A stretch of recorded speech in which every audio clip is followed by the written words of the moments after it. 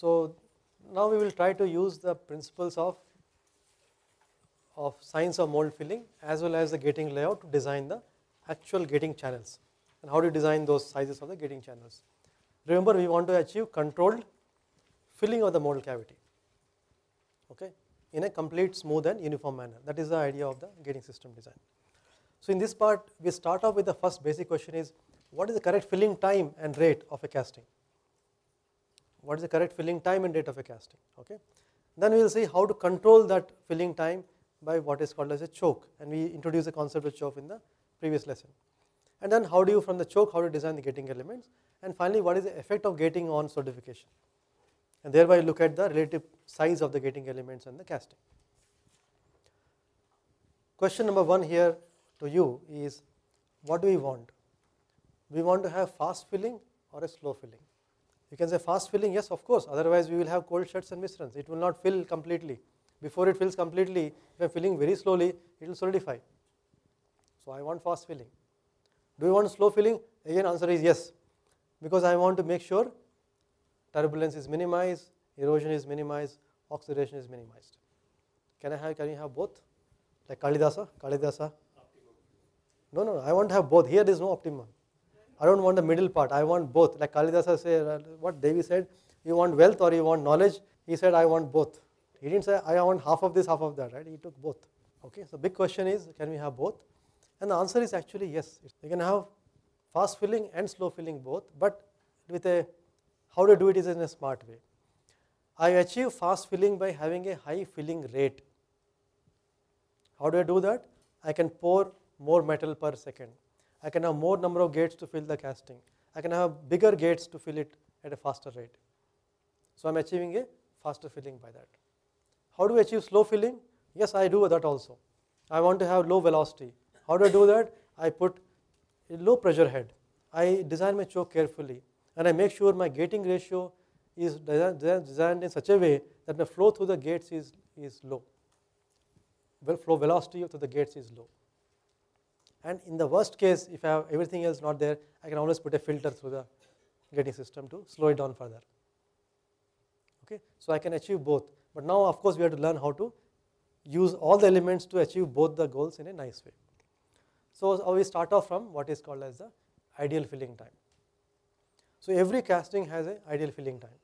When I say ideal filling time, it is not a single point, but a range of values within which it gives me good quality castings. It depends on several parameters. Okay, equation looks little difficult, but actually it is not that strange. On the left side, you have the main design parameters. Casting weight.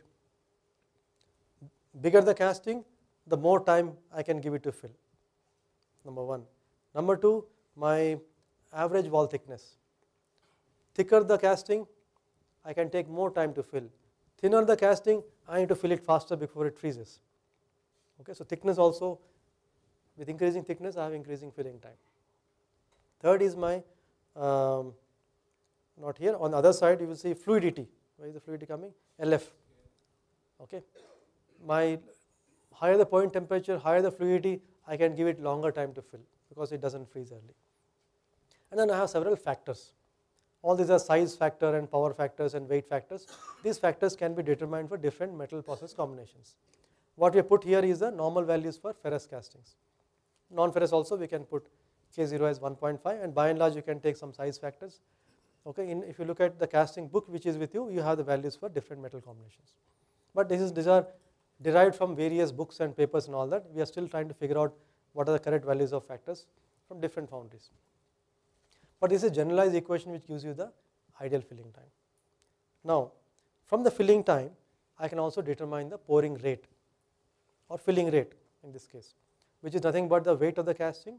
Remember, it is total weight of the casting, including my feeders and gating system, okay, divided by the filling time. That gives me pouring rate. Now, here is where we have a small example quickly. So, if you take casting weight as 3.8 and weight of feeders as 2.4, average wall thickness as 20, if you plug this equation into the whole thing, you get a filling time of 2.2 seconds. Casting weight is 3.8 kgs, filling time is 2.2 seconds. So, average pouring rate for the total metal in a mold if you take total weight is 6.9 divided by 2.2 is about 3.1 kg per second. Now, how do you know this Poisson rate is right or wrong? Fortunately, there are some nice graphs available, and you can use these graphs as starting point. Okay. For ferrous castings, you have a graph which relates the casting weight and wall thickness with the filling rate. So, if you see the green dot in that, that is our previous casting. Casting weight and the filling rate is should be about 1 kg per second. What we got earlier was 3.1 kg per second. So now I can do a little bit of adjustment and say, okay, maybe this time is too short. This time is too short. What I should have is typically about 1 kg per second. So I can now readjust my time and say maybe I should not fill in 2 seconds, maybe I should fill it in about 6 seconds. So I have a little bit of back and forth to adjust the filling time and filling rate. Similarly, for my non-ferrous castings, aluminum castings, we have this graph relating the casting weight and your thickness to your filling rate. So you can use this filling time equation and filling rate equation back and forth to come to a reasonable value of a starting point for your filling time of a casting. Okay. Once I decided the filling time of a casting, okay, now my question is how do I control that? So we go back to our tap equation. So if I want to fill the wash basin in a particular amount of time, I open the tap to a particular amount of degree and I can pre-calculate that, how much to open to fill the whole thing in a particular amount of time. So how do I use that? I have my choke. Choke is the smallest cross-section area in the entire gating system. Okay, and what I do is I can look at velocity through the choke is nothing but equal our root over 2gh multiplied by my coefficient discharge or coefficient of loss coefficient, and choke area is nothing but area of choke is equal to volume of the casting, which is weight by density, divided by my velocity through the choke and the time of filling. So if you use this equation, I can get my choke area, which is the smallest cross-section area of the cap in the gating system. Once I know the choke area, it's very easy for me to decide the other areas because I have my gating ratio. Gating ratio is nothing but the ratio of the cross-section area of the sprue, total runner and total gates. So supposing in my sprue is, let us say, cross-section area is ratio is 1, and the middle one runner area is, let us say, is 2, and then the gate area, let us say, is 1.5. Between 1 and 2 and 1.5, 1 is the smallest area. So whatever area I calculate from choke becomes same as my, in this case, sprue area. Once I know sprue area, I can calculate the runner area and gate area from the gating ratio. Okay. Of course, now question is which is really good, which one is converging channels or diverging channels or diverging converging channels. But we already kind of discussed that in the theory part, science part. We said diverging is a little dangerous because although it slows down the velocity, it's theory. Sometimes you may have flow separation. So you should have diverging, but again catch it back.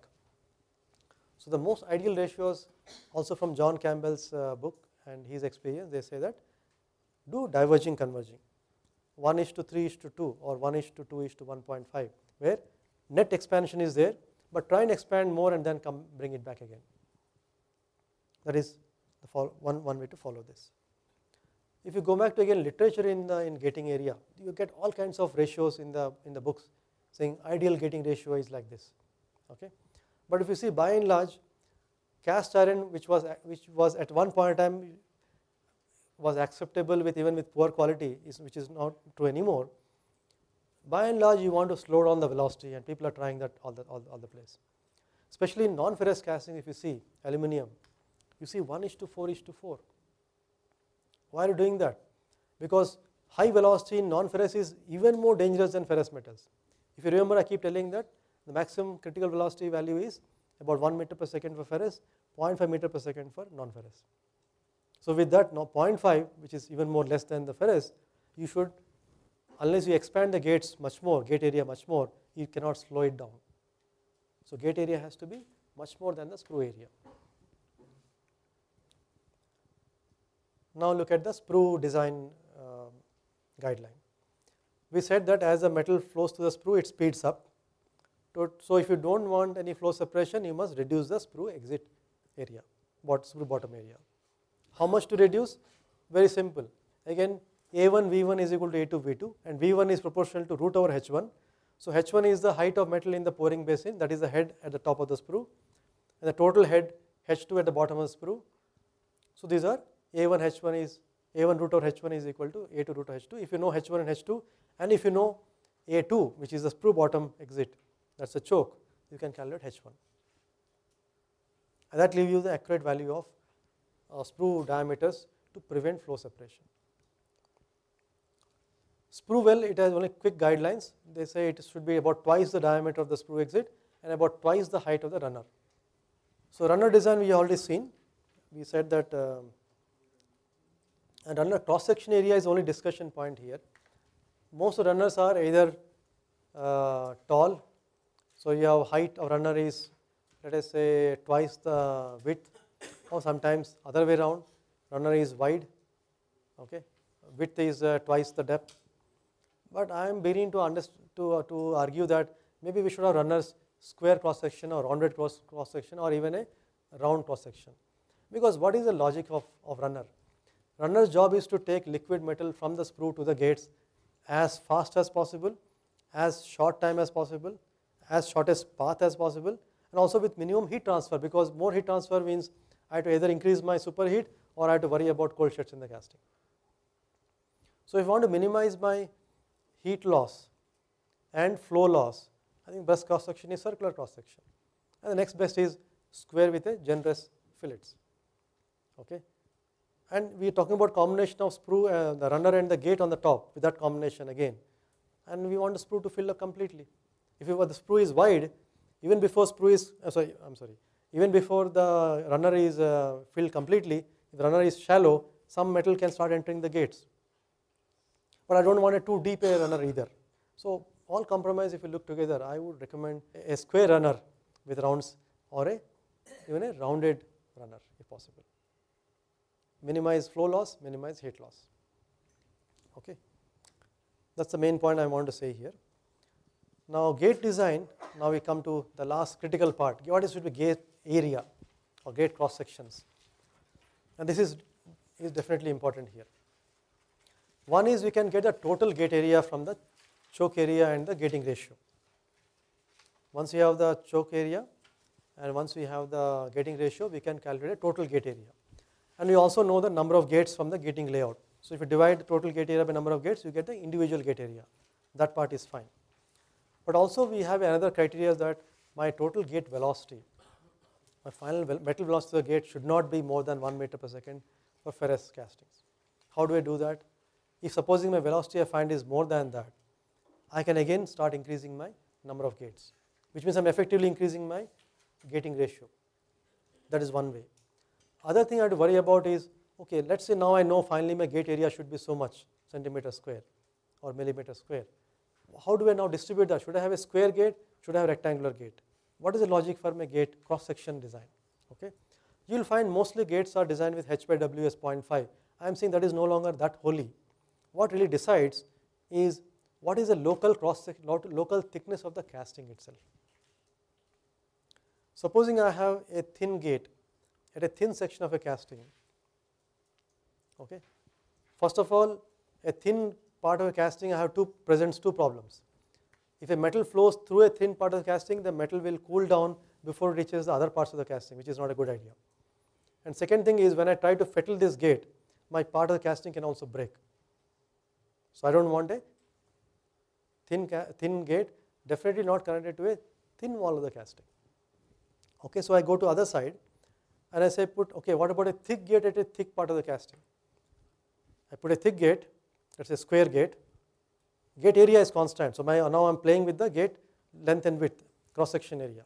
So I put now a thick square gate to a thick part of the casting. What happens in that point? I can create a hot spot there, and I can have an under gate porosity there. Okay, though I try something different. I say, what about a thick gate? I said a thick gate at a thin section is a bad thing. Okay, what is happening is my hot metal is cooling down as I pass through a thin part of the casting, and thick gate at a thick part of the casting creates a hot spot there itself. Two thicknesses together, hot metal, you're going to have a hot spot. Okay, so what is the final solution here? How about a thin gate connected to the thick part of the casting. As long as the gate thickness, which is in this case let us say gate height, is less than half the wall thickness of the connected part of the casting, my hotspot creation is not much. Is it clear? My gate thickness should be less than half of the local wall thickness. Then I don't create a hotspot. It's also easy to fettle. It will also not cool down the metal too much as it passes through the casting. So all those considerations can be taken care by. If you once you have the gate area, you make the design the gate cross section width into depth such that it will satisfy these three criteria. No hotspot, no cooling down of the metal as it passes through the casting, and number 3, fettling should be reasonably easy. Finally, if you are not able to achieve that filling velocity as you mentioned, your ultimate solution is filters. But filters are always the last solution. If possible, try to get clean metal from the runner extension and slag traps and all that. If you want to reduce the velocity, which is other thing that a filter will do, try to do it by reducing the head, increasing your gate cross section area, increasing number of gates, do all those things. Because filters, although they can slow down the metal, okay, and although they can trap the slag, what happens when once the pores are getting filled up and slag is continuing to come? So it changes your flow rate. It is uncontrollable parameter. And second thing is, as metal emerges from the filter, it is becoming multiple streams, which is increasing surface area. So filters are like last resort. If you can manage without filters, I would recommend that, because this is something which is difficult to understand how filters really work. And do they create these two problems as I mentioned to you. One of the last things in this lesson is about how about vertical gates. If you have vertical gates and you have two gates at the different heights, you have to kind of make sure the flow rate is reasonably equal from them. And that you can easily do by, you know that the height of metal is different and root over 2GH gives me the velocity. I can adjust the gate area to make sure my velocity is reasonably constant. My flow rate is constant.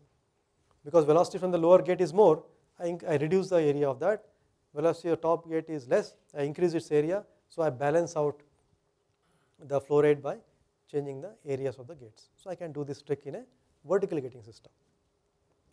So finally, to summarize the gating design thing, what we did, our starting point is cast metal and the part model from which we get weight and wall thickness and so on. So we know the fluidity value from the metal temperature and metal. So from that we calculate the ideal filling time. Ideal filling time requires my casting weight, wall thickness, and fluidity, which is a function of temperature and composition. From that we calculate the average fill rate. Once you know average fill rate, I can calculate my choke velocity. Once I know choke velocity, I can calculate the choke area.